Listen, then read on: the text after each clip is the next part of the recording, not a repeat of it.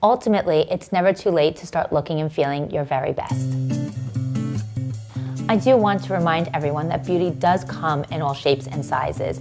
Your definition of beauty, your best self, is something that you need to personally define. And my hope is that today's tips will help you get there.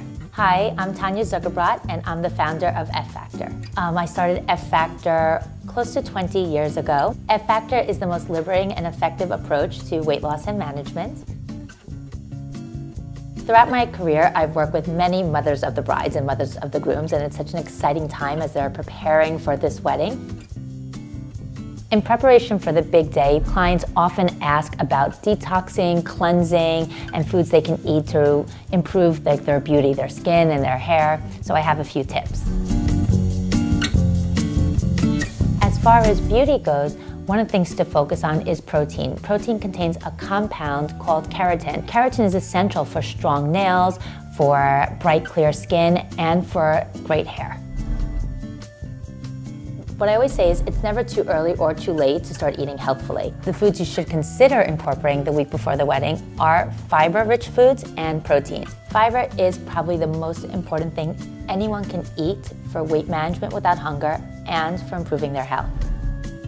If you're looking for some snacks to eat to keep your energy levels up, but you don't want to rely on caffeine because it could cause you to be too jittery, focus on foods that naturally contain sugars. A Greek yogurt paired with some raspberries, an apple with some almonds.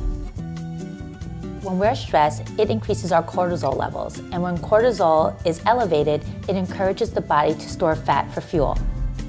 So if a glass of wine every night relaxes you and it reduces cortisol productions, it will actually help with weight loss. So the morning of any big event, you want to avoid foods that may bloat you. So foods that have anti-inflammatory properties are great, and lean proteins. A great breakfast could be a smoothie made with pineapple, which contains bromelain, which reduces inflammation, and pair it with a lean protein like an egg white omelet. So the big day is here, and you're probably thinking, well, what should I eat that day to keep my energy levels up, but I'm not really going to have time to sit down and have a formal meal.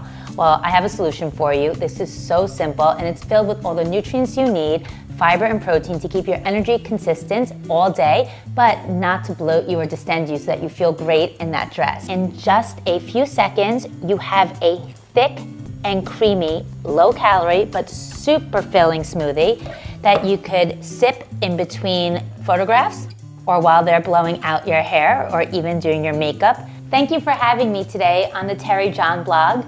Whether your wedding is a month away, a few months away, or just a few days away, I hope that these tips are going to help you get ready and to realize that you don't have to feel deprived or denied in order to look and feel your best on that special day.